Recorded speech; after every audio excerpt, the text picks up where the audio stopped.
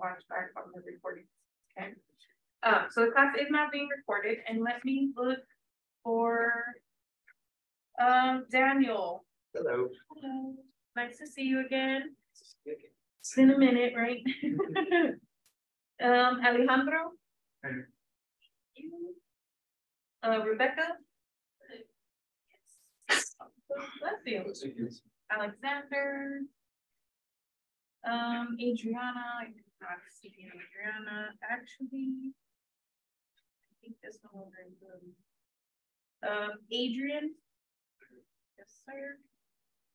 Benjamin, I did not see yet anyway. And then Alexandria might be starting a little bit late. Now online, I do have Jamie or Jaime. I'm missing Trevor. I have Alma, Justin, Patricia, Anthony, and Victoria. Awesome. Okay, so the way it's gonna work for the first go around, because we are covering multiple sections today, I am gonna try my best to keep the camera in the right position. So those of you that are in Zoom, if the camera is not in a good spot, let me know. I can move it over. For instance, if we start working on number 4, for example 4 for 5.1, I can kind of move that over just a little bit. We may even reposition them to a more beneficially viewable spot. I think I prefer where example 1 is at. That one seems to be coming out pretty clear on the video. So if we have to shift the papers around, it's not a bad, it's not too bad. That's why I put them on the sticky notes, so that I can kind of maneuver things around so that everything is optimal for viewing later. Okay. But these are the examples that I picked for section 5.1. If you found anything else extra that you wanted to discuss, those of you that are in Zoom, you can just type in the problems, especially if they're from the homework. Just tell me what homework problem they are. And then those of you that are in the face-to-face, if you also have questions from the homework that you wanted to discuss, but you don't see sort of a similar thing on the board right now for 5.1. We'll talk about those. So the way I'm going to do it today is I'm going to have you guys, we're small here, right? So we're going to work in groups, and I'm going to have those of you that are in class work on example 1 together. And those of you that are online, I'm actually going to mute my computer.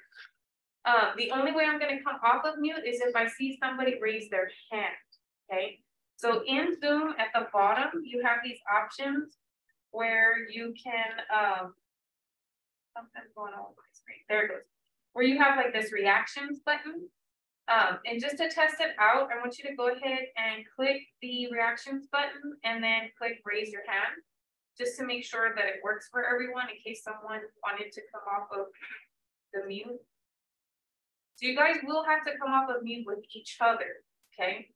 But I am going to mute my computer so that those that are working in the face-to-face class do not hear your voices as they're trying to work on example 1, okay? And then when we come to write the solution for example 2, I will unmute my computer. It will be on the recording and everything, okay? So if you can, for the moment, please try to click the raise hand button just to make sure that the feature works for everyone.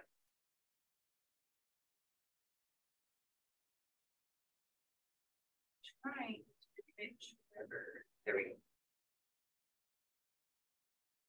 So I don't see any raised hands.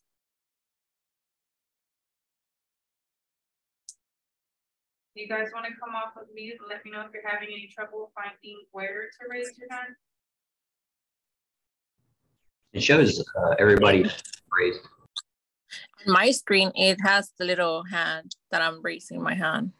Show it on my end. That's interesting. I'm gonna have to write that up. Oh, it just took a second. There it goes. I see Justin and Jaime have raised hands. Now I see everyone. So it might be just a little bit of a delay. So be patient with me. Go ahead and click on the raise hand again. It should make it go away. And so then we're going to use that as a practice. Okay, so as you guys are working on example 2 in Zoom, if you do have a question or you want to ask me something, then just somebody, or even all of y'all, raise your hands, and then I will come off of mute, and that way we can address your questions. Does that make sense? Yes, ma'am. Yes, ma'am. I know it's a little bit weird to get used to at first, right? All of us. So those of you that are in front of me are trying to get used to what's happening in Zoom, and those of you in Zoom are going to have to get used to what's happening face to face. But I think after we kind of get a flow with everything, it should be a lot faster. Okay, so we won't be sitting here quietly for too long. So I'm going to go ahead and mute you guys. Again, you're working on example 2. Y'all will need to come off of mute, discuss it amongst each other, and even choose someone to be your voice, okay? Because when we come back to you guys in Zoom, I'm gonna have someone from the class go over the voice, go over example 1, and then I'll need somebody to be that voice for example 2. So you guys chat amongst yourselves and decide who's gonna be the one that, you know, talks out the solution. And we'll go from there. Okay, so I'm gonna mute you guys, and we will work our way eventually to 5.30.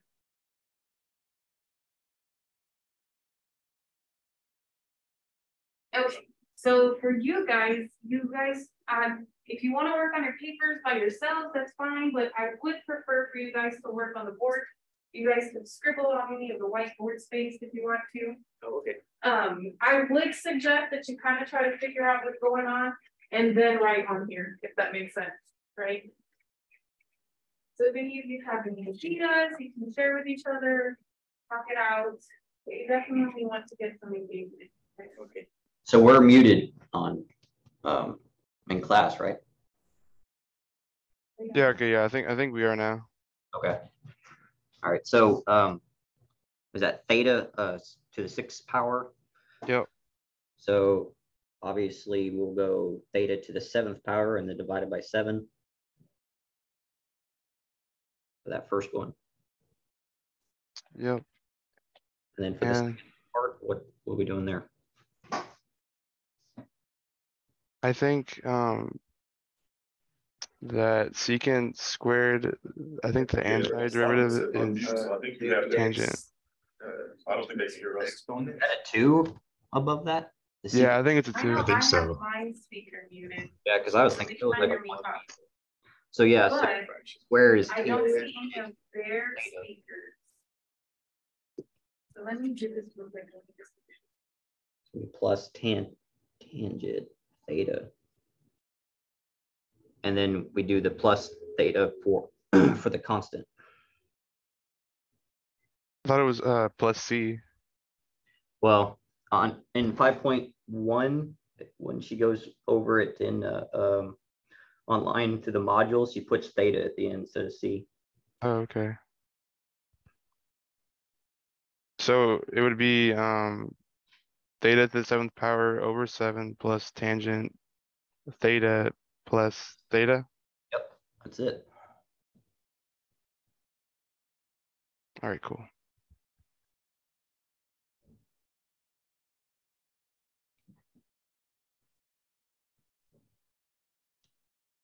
Who wants to be the voice? I can do it. It's fine. All right, cool.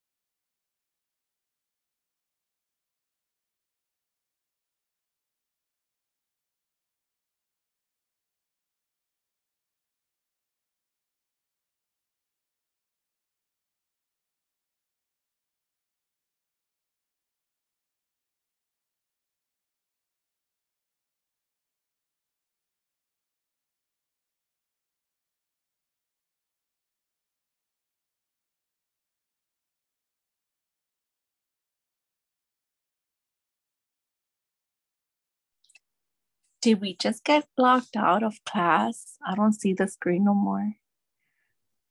Yeah, I don't see the teacher's name in there. I think we're just kind of all alone now.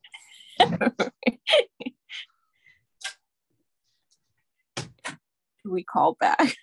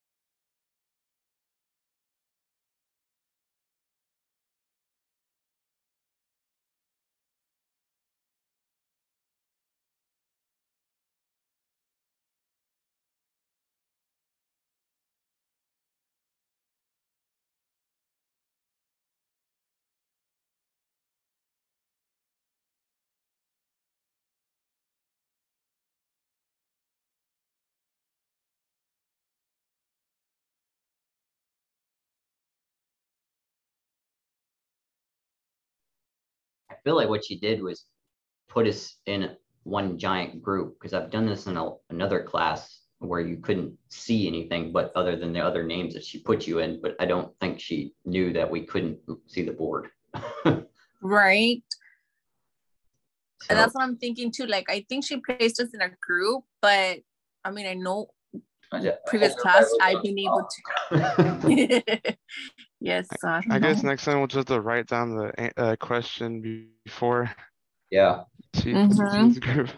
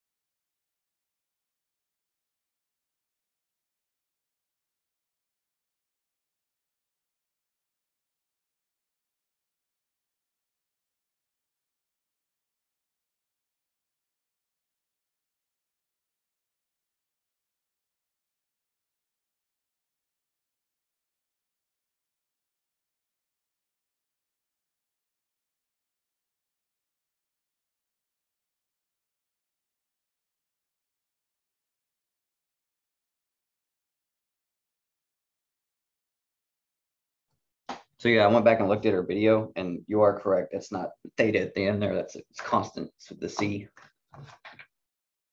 Oh, okay. I thought it was C. Yeah, no, you're right. Because when you said that, I had second guessed myself. So I ran back and looked at her video real quick. But you're right.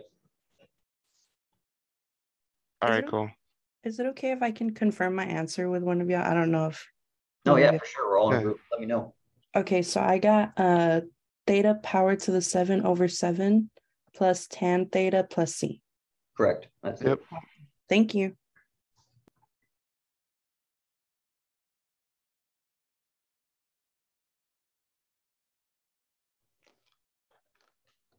Be nice if we can get back to class.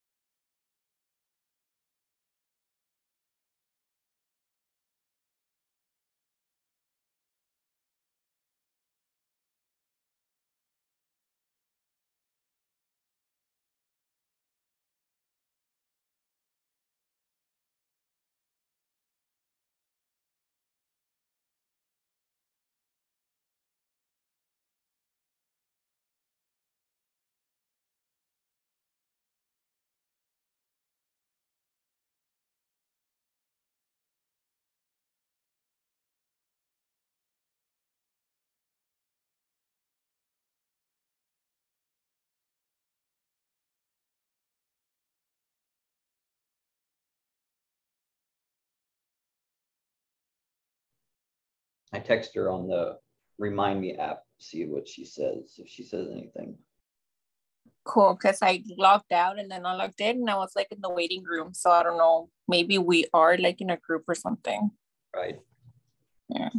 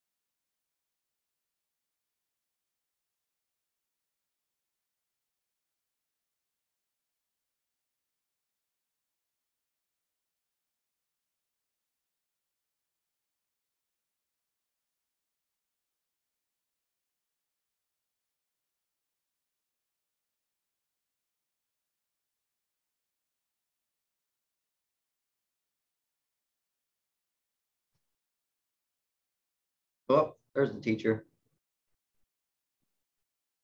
Hello, guys. Can you hear me? Yeah, we can hear you. Yes. Yes, ma'am. Did anything weird just happen? Yeah. Yes. We got left by our lonesome here. I don't know what happened, but my Zoom froze. And then when I tried to unfreeze it, it kind of locked me out. So you might have seen like the board disappear or something like that on my camera. Yeah. Okay, do you see There we it? go. It's back up. Okay, good. Were you guys finished with number 2 by any chance? Yes, we are. Yes. Yes. Okay, perfect. I'm gonna have these guys go over example 1 for you. And then we'll go over to example 2 so you guys can explain that one. Make sure that you pin the video so that when they're explaining it, you can kind of follow along on the board. They rewrote it in green for me, but that was just for me. That's why it's really small. But they'll point to everything that they need to from the red stuff that's on the board. Okay. Does anybody here? Don't be shy. We're all learning together. I always tell students, this is not the point of judgment. My judgment time is when I'm doing the test, right? Right now, you can make all the mistakes in the world and doesn't ever count against you. Okay, we're here to just learn. So anybody want to try this one? Well, I think I understand. Awesome, yes. Should we just walk through each of them? Yes, just walk through the steps. Walk through them in red just because they're more visible. All right. I can zoom in. No, you don't have to. Worry about Okay. that. There we go. All right, so the first part, we separated the main integral into 2 separate fractions. Second part, we changed the square root of x to actually like an exponent instead of just the square root. Everything else stayed the same. Next part. We changed it. Here we separated it into 2 different integrals instead of just one. See that? The very next part.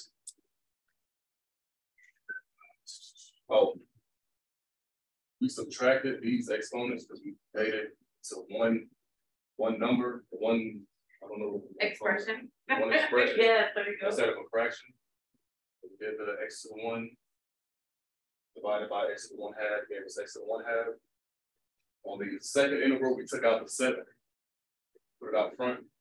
So that left us with 1 over x squared, or x to the 1/2. So the very next part.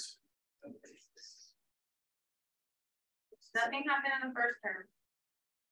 Okay. The second term, we changed it into one expression, just like we did this one. We changed that one into 1. We did 1 over x to the 1/2, made it into x to the negative 1/2. So there's no fraction anymore over there. Afterwards, okay. We did the actual integral, what is it? I don't know how you Power how the rule. formula's written. The power rule. The power rule of integration. You got it. And so it's whatever our exponent is plus 1. So that gave us 3 over 2 instead of the 1 over 2. And then that's the same for the denominator.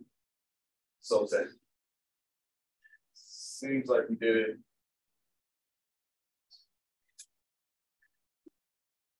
So you add 1 to the exponent and then divide by the new exponent. That same exponent. That same one, yeah. I see what happened there.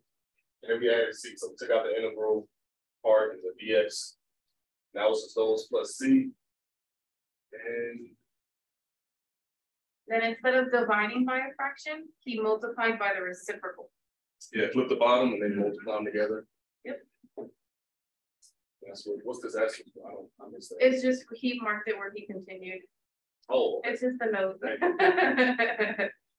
And so he just wrote it out as the whole problem. After that, we ended up with 2/3 x to the 3 over 2 plus 14 x to the 1/2 plus. That's it. Thank you. Thank you for doing that for me. Now, does anybody in the Zoom, did any of y'all have any questions about those steps? If you notice all the stuff in blue, that was the stuff that I was writing while they were working on the problem, just to kind of recap power rules. So like when you divide two things that have the same base, you subtract their exponents, right? They did that. And then I even wrote that power rule that they applied on the left-hand side. Does anybody have any questions? No? Okay, well, we're gonna go on to number 2. And what I'm gonna do for number 2 is I will write your solution on there eventually. But what I want you guys to do is whoever is going to be the voice, I need you guys to use the whiteboard. So whoever is going to be the voice, I want you to go where it says share screen, click on that, and then click on whiteboard. Okay, and then you'll basically try to write out what it was y'all did at the class. Okay. Click on what? It won't let you? No, I'm asking what do I click on again? You will click on share screen and Sure. actually let me enable it because I think it's disabled right now for students. Give me 1 second. There we go. So go to where it says share screen in the Zoom settings. Oh yeah, and then And whiteboard. then click whiteboard. Awesome. And then now you can scribble away with your mouse, or if you have a stylus, you can go for it. Oh, bear with me on this one. Sure, no, I totally understand. It's tricky. Good Lord.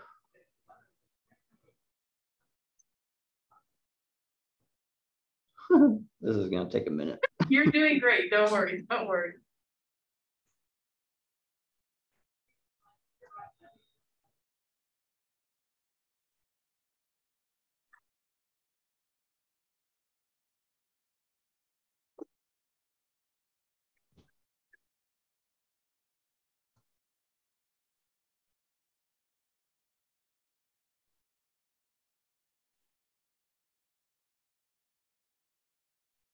All right, so here's the problem. So it's kind of a short and sweet problem here. We obviously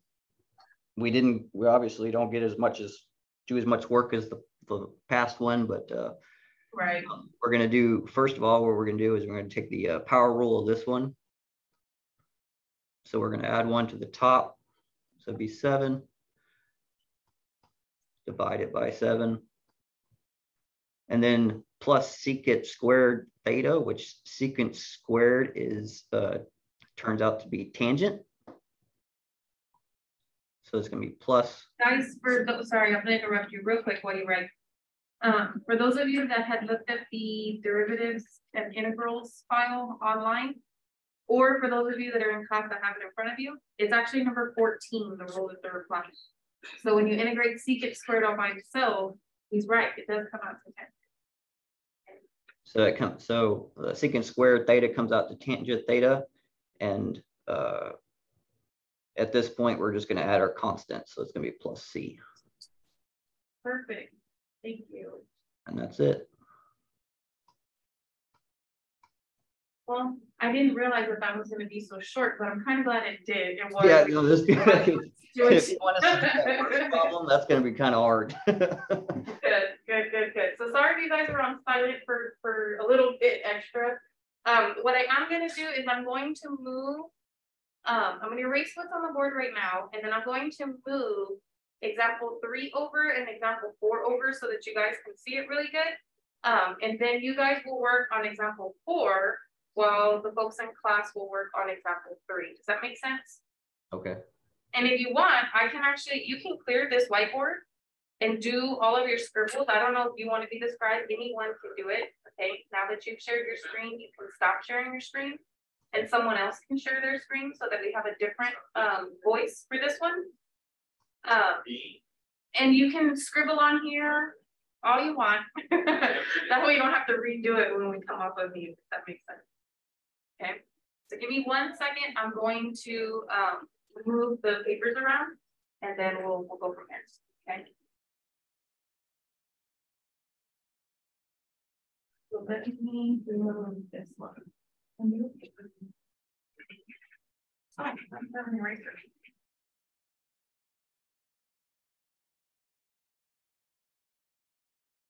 Okay. That one.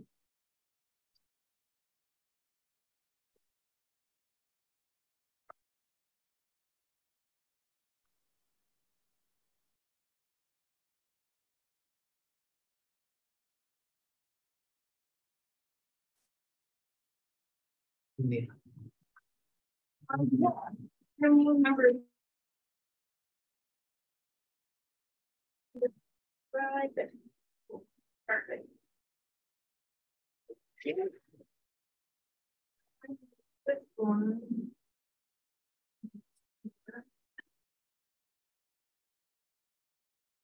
No, we might need, well, they're using the whiteboard, so they probably won't need this extra paper, but we'll have to stick it up here for me later. Okay, so you guys should be able to see number 4 clearly. Do you guys see that pretty good? Yes. Okay, perfect. So I'm going to meet you guys again, and whoever's going to be the scribe, I would highly recommend that you scribble down that problem real quick and then use your whiteboard to start doing all the scribbling. So you don't have to redo it while we're talking. Okay, but I'm going to meet you guys. Again, if you need me, raise your hand so that I can see and I'll come over. It does have slight delay. So give me about 2 or 3 minutes after you raise your hand for me to see it and come over. Okay.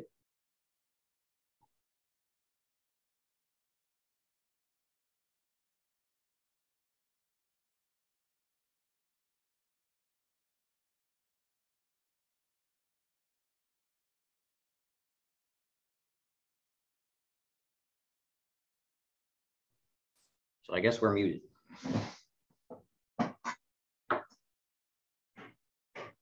So I guess we start off by finding the antiderivatives of the 12x minus 12x squared. yep. Right. Okay. Yep. So the antiderivative of 12x would just be 12, or wait. It'd be 12 or x squared divided by, well, 12x squared divided by 2, right? Yep. And then the next one would be negative 12x to the third divided by 3. Yep. And then just plus c. And then plus c. And then to break that down a little further, it's going to be 12 divided by 2 is, so it's going to be 6x squared minus 4x to the third. Yep. C. And then at this point, we know that our y is 9. So we plug in a 0 where the x's are and set the equation equal to 9, right? Yeah, that's it. Yep. So 6, 0 squared, that's obviously going to be 0 minus 4, 0 to the third, that's 0. And then you have plus c, which that's where your 9 goes. So it's literally 9. Yep.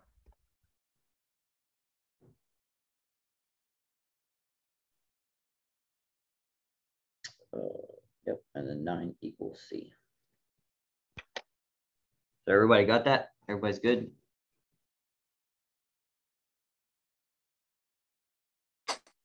Assume so. Think so, yeah. Yep, all good here. So who wants to write it out? I guess I could. All right. I Uh, have no problem doing it again, but if you want to go for it, go for it. I think I got it. Can you see that? Yep. Oh man, this is hard. Yeah. It's gonna take a minute. Okay.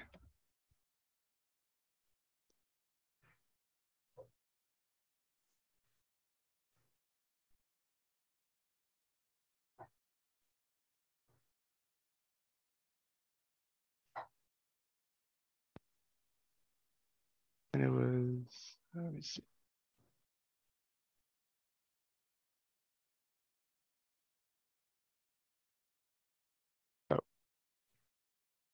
Are you trying to write out the problem?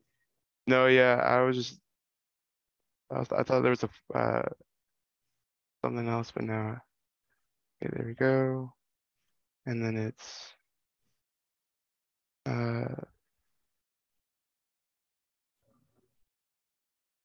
how this is like this, right?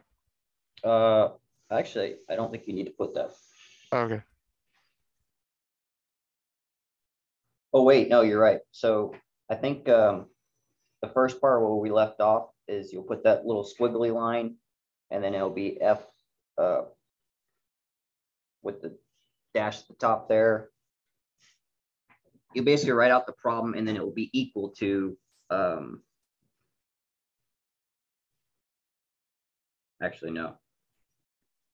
Let me see. Go ahead and keep going. I think you're on the right track.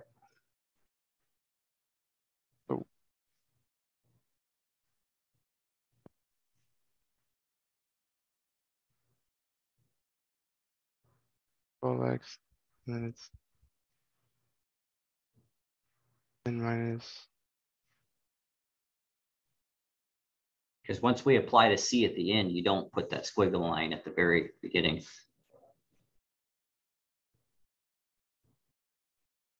And it was, yeah, I think you're right. 12x.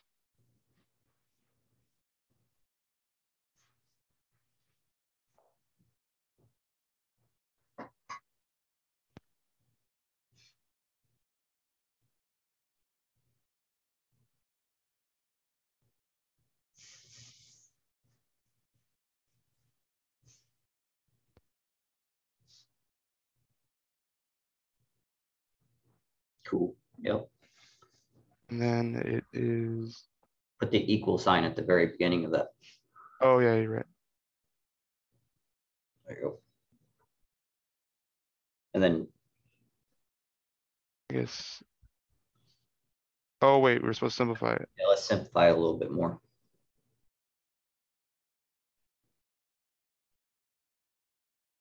And it was. It'd be 6x squared.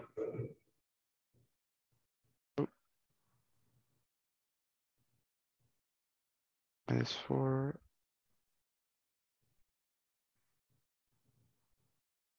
Third. Then you plug it in. Perfect.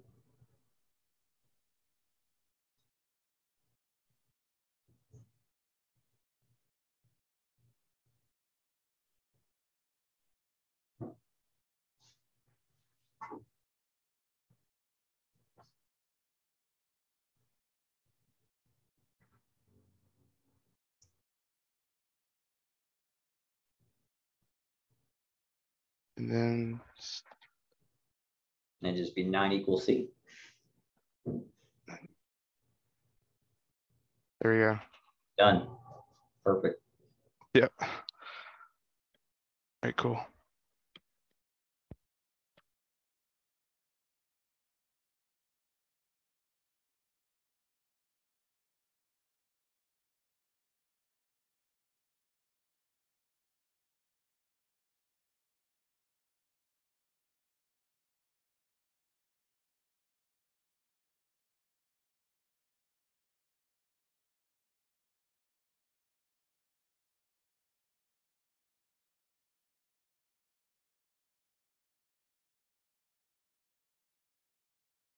Thanks for your help, by the way. No problem. We're all in it together. Yep.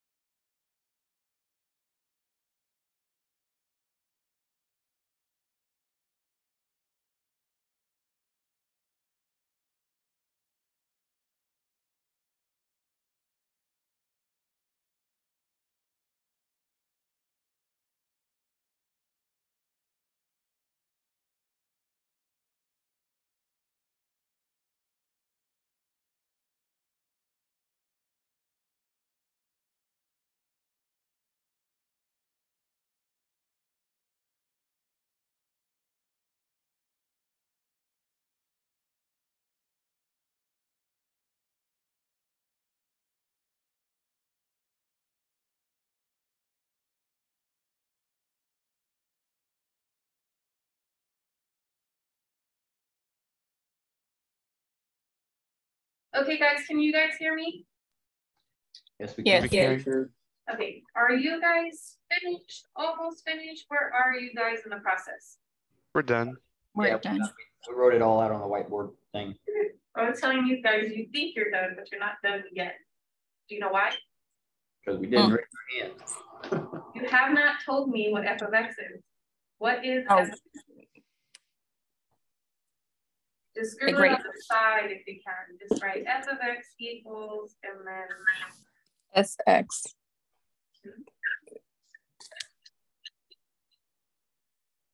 Squared minus 4x cubed plus 9. plus No, 9. it's 4x, not 44. Yeah, you're good. So write it over here on the side. Let me see. I don't know if I have controls. Let's see if I do. Oh, I do have controls. Yay. This is ugly, but so your final answer should, again, excuse my writing because it looks horrible, right? But you're right. You should have plus 9 and not plus 8, right? Oh, okay, I see. Okay. Okay. So I'm gonna go ahead and make sure that you pin me for now. Pin my video again. I'm gonna pin it just so that the whiteboard's in the background for just a second. And then actually I can't. Okay, fine. You guys are gonna have to present your solution first. And then that way I can make the whiteboard go away. But I don't want to undo all of y'all's hard work and then not get the whiteboard back. So go ahead and whoever was the voice for this one, go ahead and start from the beginning and talk us out for that one. So I'll read the problem. The problem does say find a particular solution of the differential equation that satisfies the initial condition f prime of x equal to 12x minus 12x squared, which you have written down. And then the condition was f of 0 equals 9.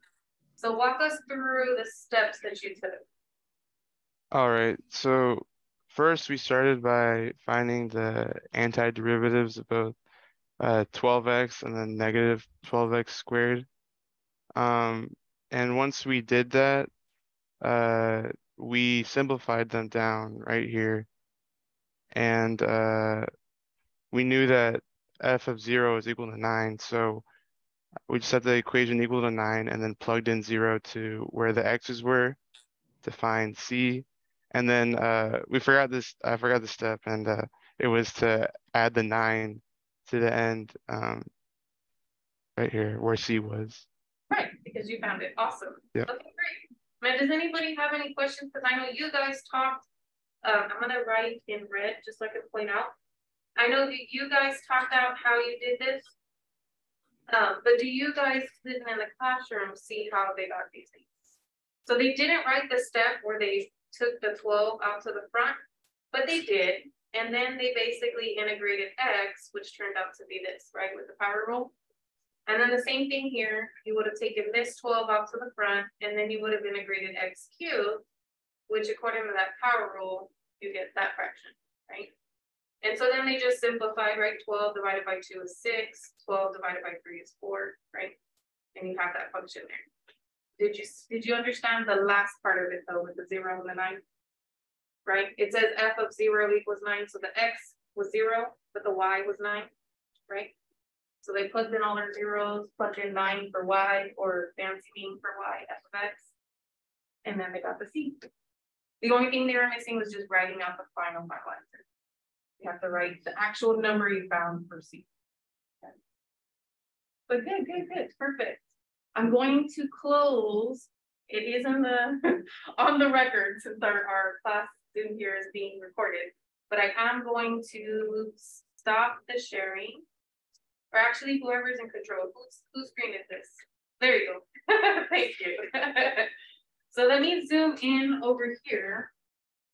And then Rebecca can hear our voice and go over this one. Let me get in there so that they can see. There we go. I forgot. It's backwards. There you go. Go ahead. So start with the original problem is the integral 6 sine of x minus 8 e of x dx. So first you break them up. So the integral of 6 sine of x dx minus the integral of 8 e of x dx. And then you take the, what was that fancy word you used earlier? Which one? That's with the C. Awesome. Numbers in front of letters. I can't remember. Coefficient. Yes. Coefficients, yes. So you take the coefficient and you put it in front of the integral. And then you just rewrite the problem. So 6 integral sine of x dx minus 8 integral e of x dx. And then you do the antiderivative. So 6, the antiderivative of sine of x is negative cosine x. And then minus 8, the antiderivative of e of x is e of x, and then you have the c. So you get negative 6 cosine x minus 8 e of x plus e. Perfect. Perfect. Thank you. Does anybody in the Zoom class have any questions about that? If you're looking at the files, I'm actually going to share my screen real quick, because what I've been doing is we've been referring to those formulas. So give me 1 second. I know Zoom acts really weird sometimes. It just takes forever to do anything. Regardless of whether you're in the remote or the online, you should still see the same thing in your modules, other than this link right here. But this formula, calculus formulas. So it does have the old school derivative ones up there, but we were referring to these guys. So like for sine, we used rule 8, which is right here. So it was negative cosine. And then I think for you guys, y'all used rule 14, right? And then what was the other one that they used? Oh, 6 for e to the x. So that was rule 6. Okay. So it's always nice to refer back to old rules just so that we know where we're at. And we know how things are becoming the next line. Okay. I used to get, just a personal story, I used to get well, I have a lot of test anxiety.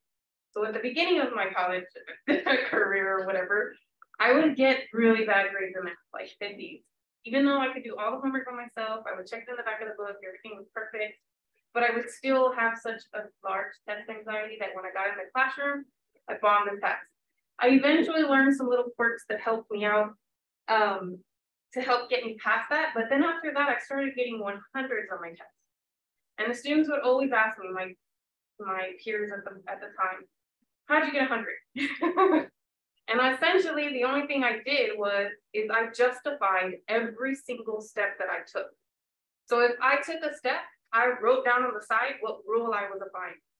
If I took another step, I wrote down what property or theorem or whatever it was that I was applying. So that I knew that I wasn't doing anything wrong. I wasn't making things up. I was doing exactly what I should be doing by applying all the rules and theorems. Okay. So that's why in the class, as we were working on it, I was having you guys identify, right, which rule on the paper that you were applying. I'm not saying you have to do that during test time. That's not the case. But it just helps you so that you don't start making things up. Okay. Because that happens a lot in these higher level classes. People just start doing stuff and they're like, I think I could do that. But in reality, you can't. Okay, sometimes. So it really does help to kind of just refer always back to those rules. So like when we were doing example 1 and I was having you combine it into an expression of x, which is 1 exponent, right? I scribbled down those rules that we were using on the board, right? So that we knew how that was what it was. Okay. It just helps. I'm not saying you have to do it. That's just how I did it so that I knew I was okay when I gave them my answer.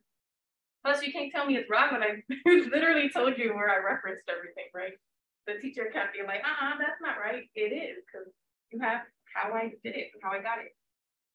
Okay, so we're going to actually move on. You guys did great for 5.1. And I just want to make a note because we are running into our second, hour of class, and we have only gone up to 5.1.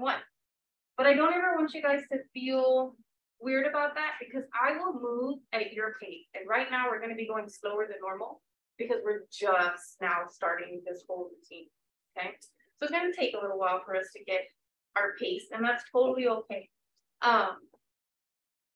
I do not ever try to just shove things in just because I have a timeline.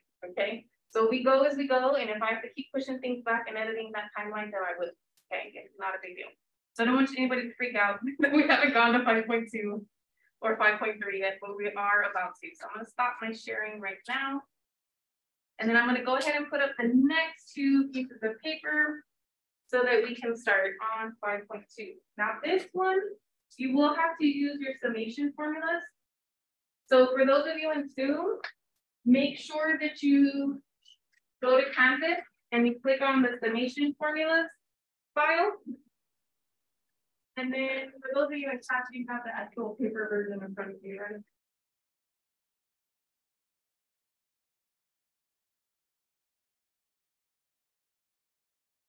Okay, now this time we'll go backwards. So I'll have the people in Zoom do example 1. And then those of us in class will do example 2. Where's the goal?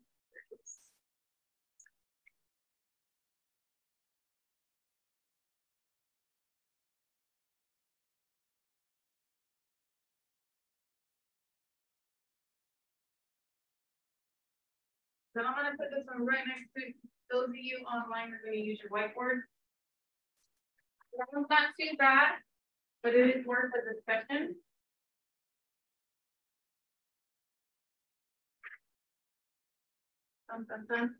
And this one, I don't just want you to apply the rule. So for those of you that are in Zoom, don't just apply the rule. I want you to explain to me why the answer is the answer, okay? For this one, we will be applying all of the formulas and the summation rules and all of that stuff, okay?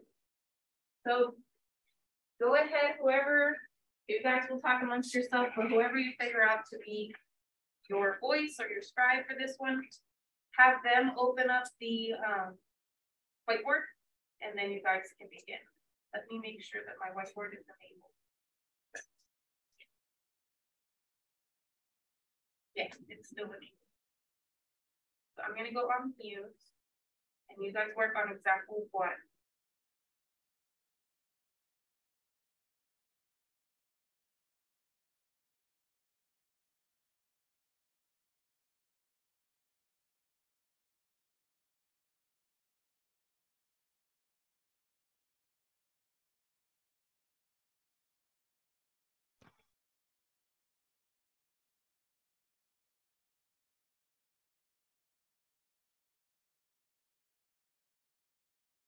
So we're meeting now? I think we're. I think so, yes. Yeah. I think so. Okay. I honestly do not know how to explain, but I could tell you it's like C plus C like 5 times, and it would be like 5C, the answer. But how would you explain that? I think yeah. I don't know if it'd be 5C or if it would be 6C because like. What was the number? Because it says 5 Oh, you up know there. what? Yes, you're right. It's 6C. Yes, you're all right. But see, how would you explain that? Yeah. I think you kind of already did explain it, I guess, like because it's adding C 6 times because it starts at 0, but then it goes up to 5 and 5. I mean I don't know though, like that's where I find it difficult trying to explain it because like I would know the answer, but I just don't know what to say. Right. So it starts out at 0, right? So it's like yes. 0C plus 1C plus 2C plus 3C all the way to 4C? 5. 5C.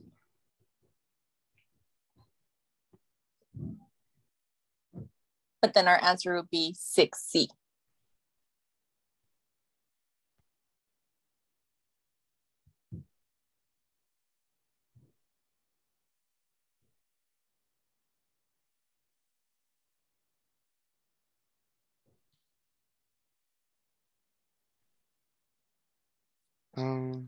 So it's C like a 1? Or I no? guess so. It's like just supposed to be like any. I think it's supposed to be like any constant number. Yeah, I think. any constant, yeah.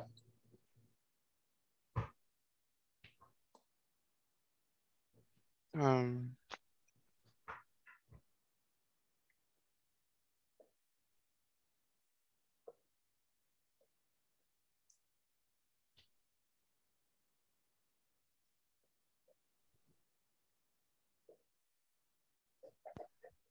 Should be.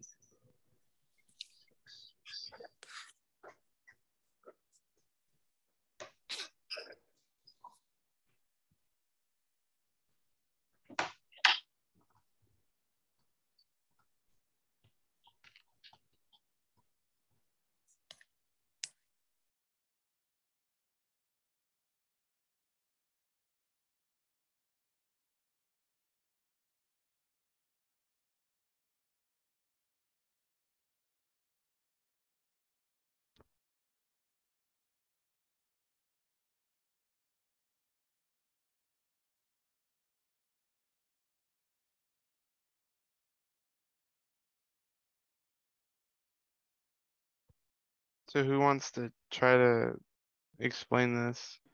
Yeah, so she is right. It's 6 C's is the answer. I guess whoever I'm sorry. I don't know who was talking. No, I don't want to explain because I honestly, I'm very like, I can't explain myself. I honestly can't. It's like, I can't. Go for it.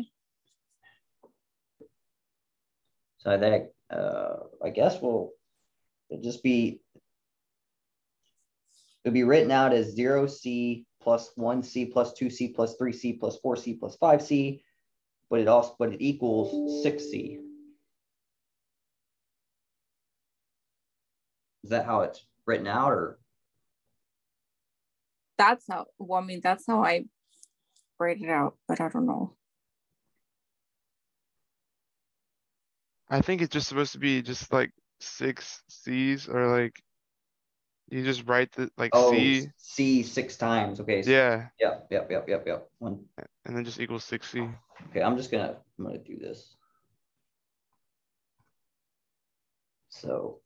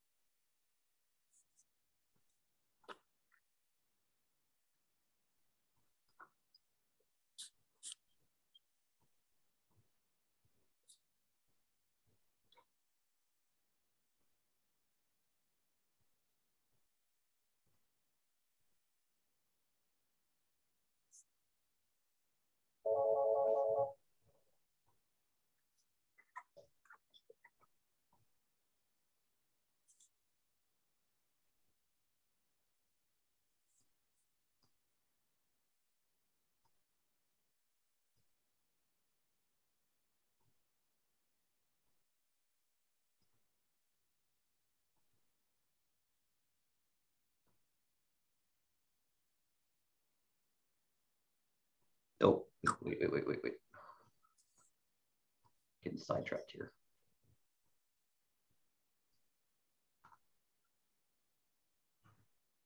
Where's my pen?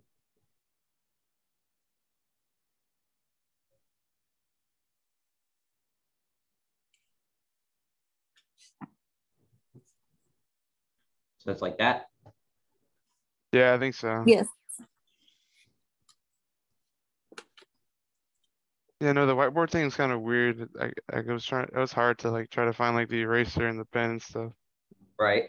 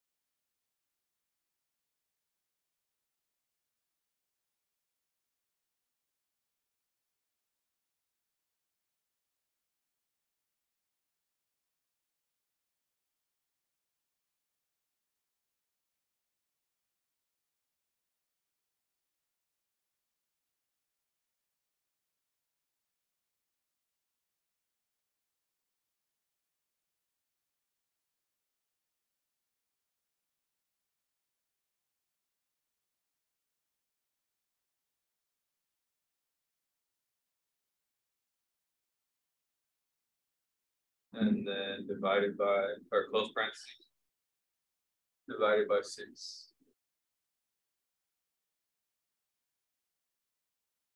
Okay, last term.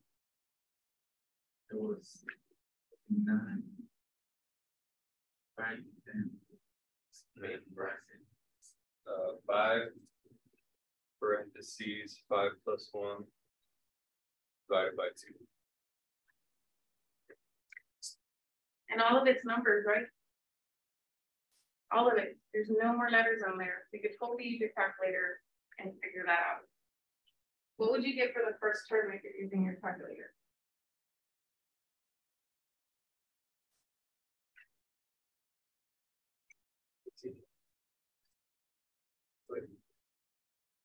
Five.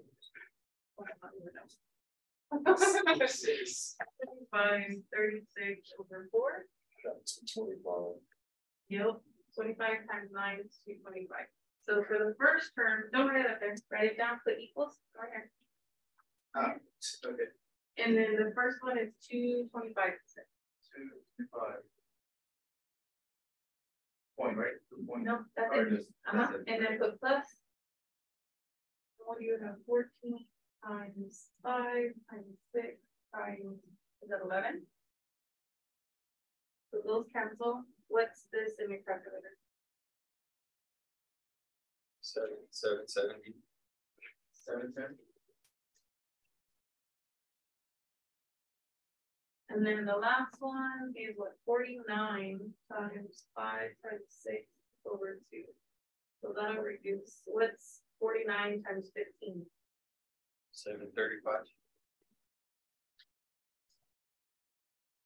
And then what is that?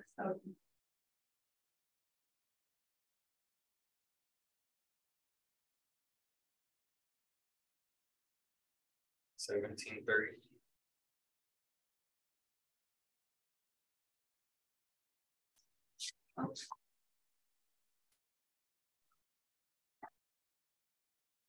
Okay, I took us off of mute because I noticed you guys were already done. So yes, you did explain exactly what I wanted you to explain on your problem. So go ahead and come off of mute and explain where all of the C's came from. And then we'll go ahead and move over to example 2 so you guys can hear that one talk out. Sure. So, I have you on mute, so if you were speaking, I apologize. can you hear me? But go ahead and explain the C's now. Okay, so yeah, so all the C's come from, we had K equals 0. So, and it goes, I forgot what that little symbol, what it's called. The indexes? Yeah, the index symbol with the 5 above it. Yeah. Okay, so you start from 0 and you'd go to 5. So, I mean, 0, 1, 2, 3, 4, 5. So that's 6 C's in a sense.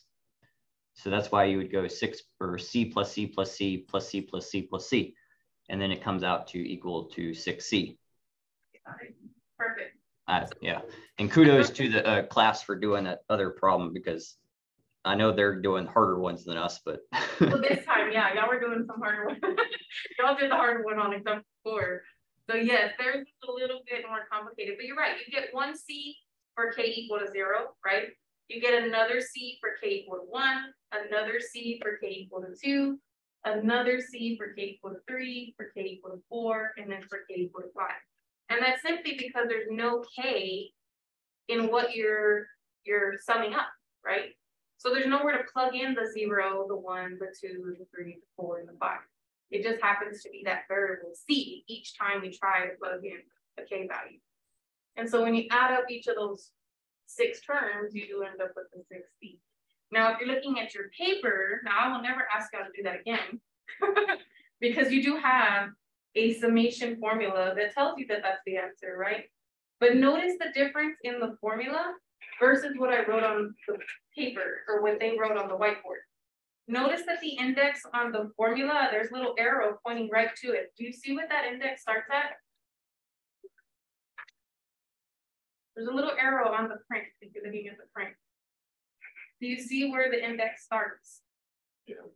It starts at 1, right? And ours did not start at 1, it started at 0, right? Which is why we could not apply this summation formula. We had to revert back to like, what does summation mean, right?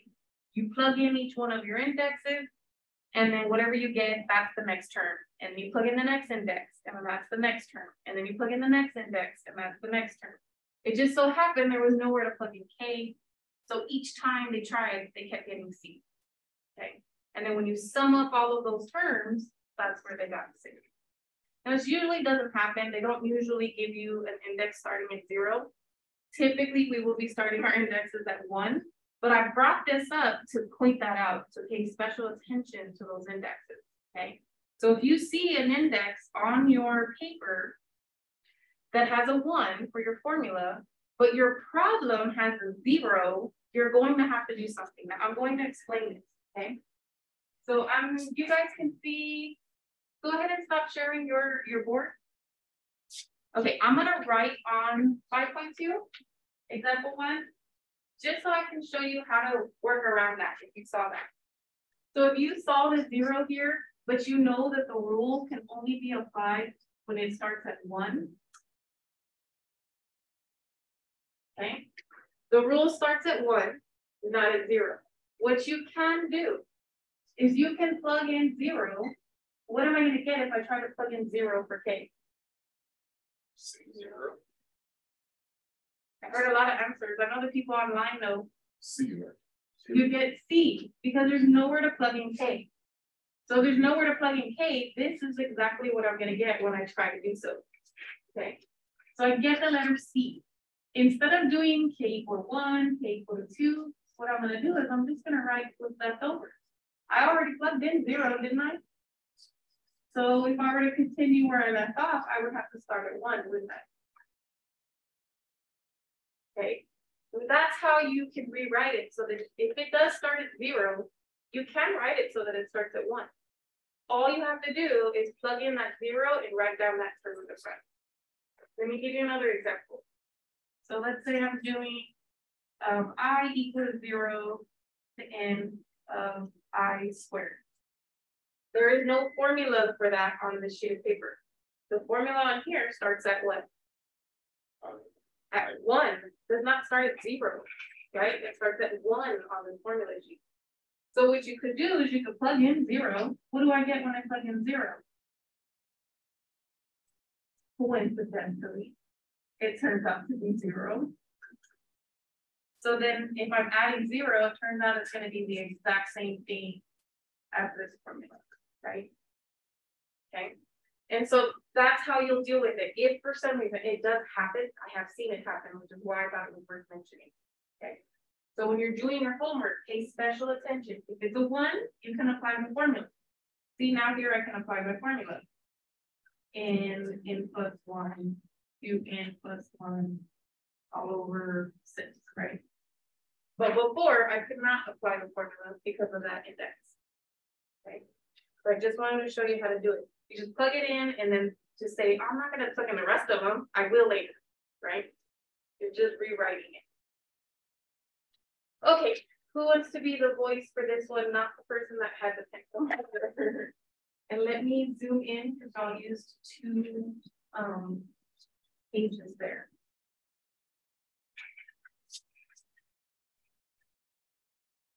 Okay. There we go. There was a lot of thinking going on, so you might see scribbles. Because we were thinking about this one.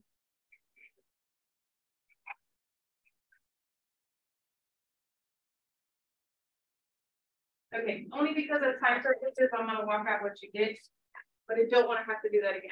Okay.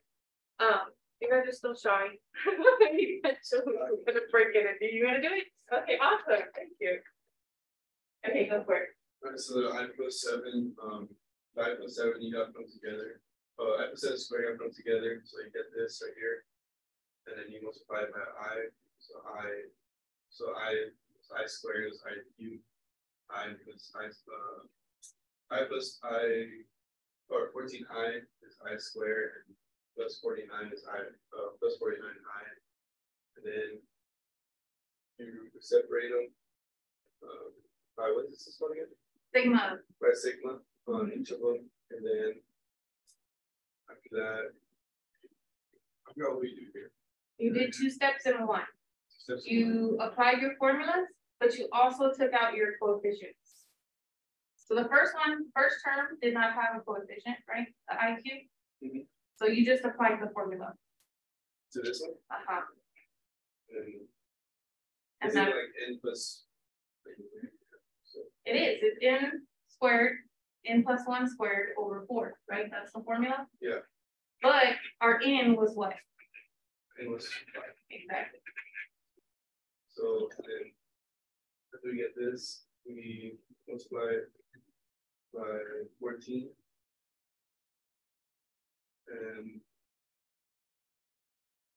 And then that was the formula for what?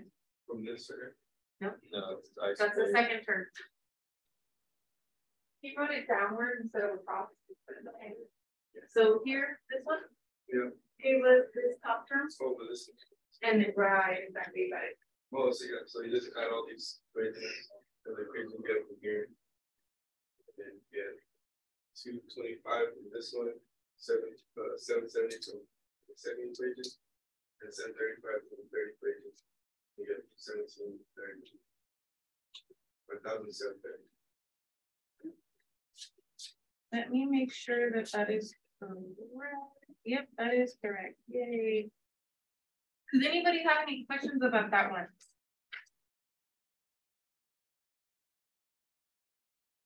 Did you understand? Give me thumbs up if you understand. Let's see if there's a delay. That second one there, is that a dash 114 and then in quotations? It's a plus. Oh, And then 14. got it. Okay, and then you just basically do that equation that's in the quotations divided by 6, and then you times it by 14. Exactly. Okay. So we did 5 times 6 times 11, and then divided by 6, and then that result got multiplied by 14. Got it. Okay, I'm good. Anybody else? I promise you, as we keep working, you guys will be writing a lot more eloquently. But that's why I wanted to do it in class as well, is so that I could see the way you guys.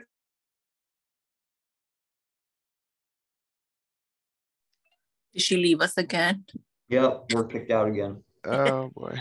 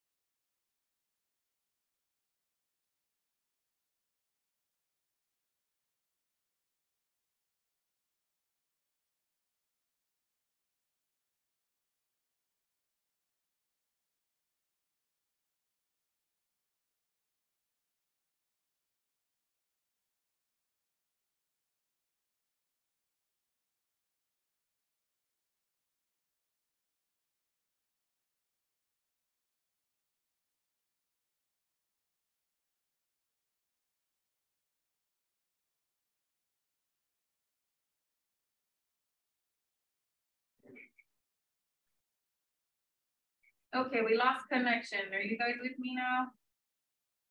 Yes, we are. We're still here. I have gotten kicked out twice now, which is going to be a nightmare when I try to edit my YouTube videos.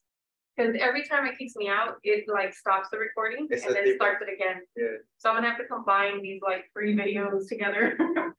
But that's all on me, not on you guys, so don't worry. Let me put back my camera.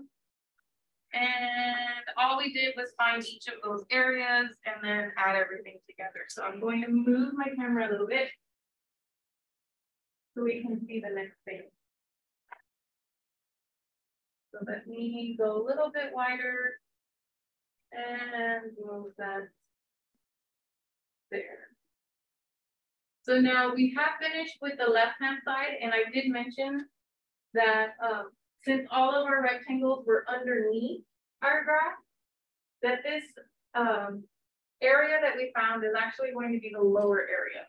When I go to do the right-hand rectangles, I'm expecting to see the rectangles go over a little bit, and then that would give me my upper area, right? This is just an estimate. The more and more rectangles, I think you saw in another video, right? The more and more rectangles you put in here, the more accurate your estimate gets. These two numbers get so close to each other that they're essentially the same. And so then you have a really good estimate of your area. Okay, so for here, when I do my rectangles, I want to do right endpoint. So if this is where my rectangle is going to go, this is the right-hand side, and it actually hits the graph here, doesn't it? Now I'll draw that rectangle there. Then if I'm talking about this width here, so this rectangle here, it actually has right in, would have a height there. And then again, this width rectangle would have a height of here. So then that gives me that rectangle. And then finally, the last one has a height up there. And it does give me a little bit of overage up there. So y'all guys didn't see that. This is going to be crazy, or driving me crazy. There we go. So we took the right-hand part of this interval, and we found its y to get the height, the right-hand side of this to get the height, the right-hand side of this rectangle to get the height, and then the right-hand side of that rectangle to get the height. So when we go to find the areas of these things, it's going to be the first rectangle, second rectangle, third rectangle, and finally the fourth rectangle. So how do I calculate the area of the first? What is the width? Pi over 8. And actually, it's the same width for all of these, isn't it? Except the last one. So it's actually, I'm going to do the reverse of if each one of these has a pi over 8, couldn't I factor out the pi over 8, right? And so then all I'm essentially doing is just adding up all of those pi's, okay? And then we'll multiply the pi over 8 later. So what is the height of this one? It's actually going to be sine of pi over 8. The height of the second rectangle is going to be sine of pi over 4. The height of the third one is going to be sine over 3 pi over 8. And then finally, the last height is going to be sine. It's hard to keep it in there. Pi over 2. Okay, great. So then now go ahead and calculate all that. You can literally type this whole thing in your calculator.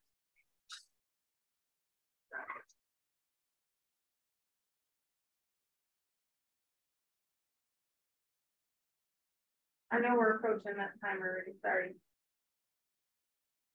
We'll just finish this one up and then we'll be good for the day. Yeah, no, I know. Sure, you're going.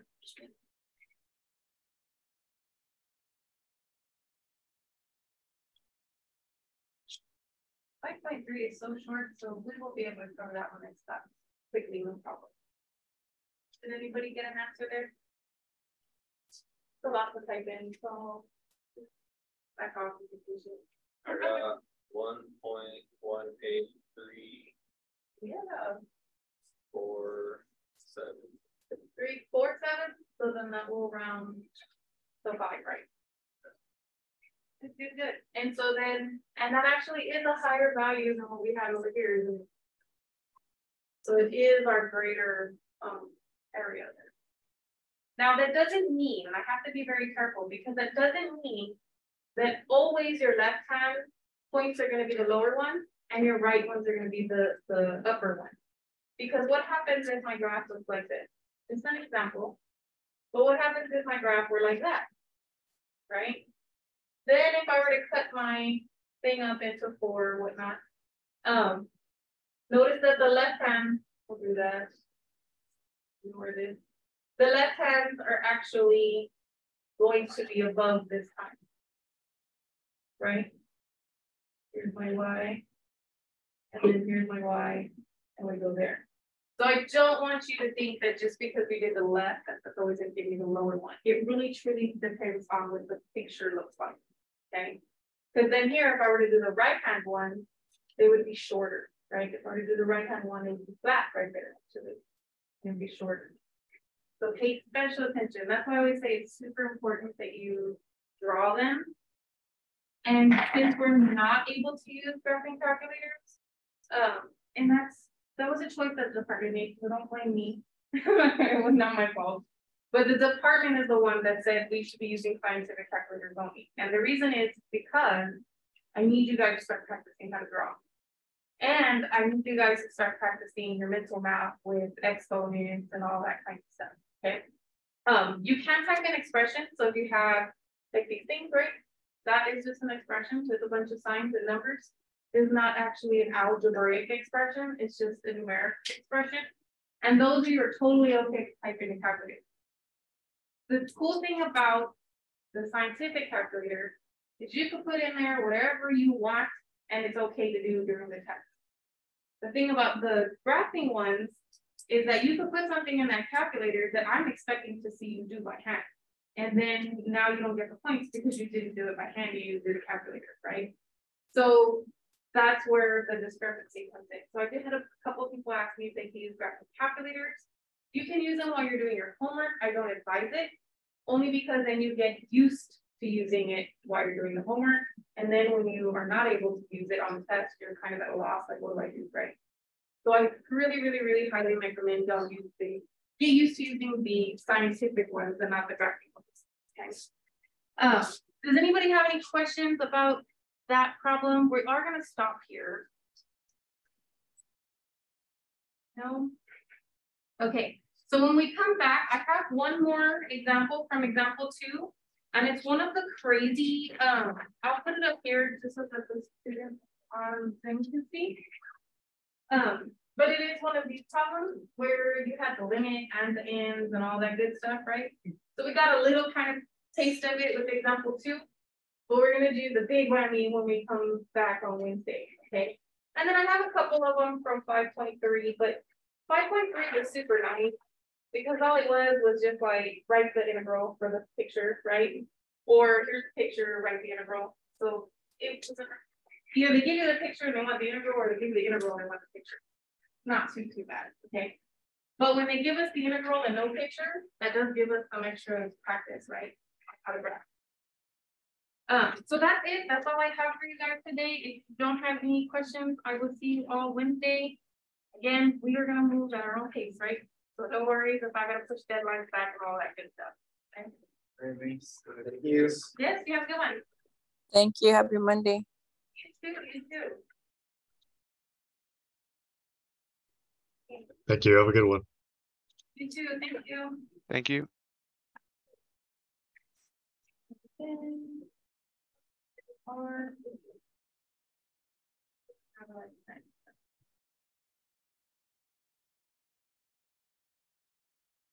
Trust me, you'll think it's for peace when we get into the career stuff.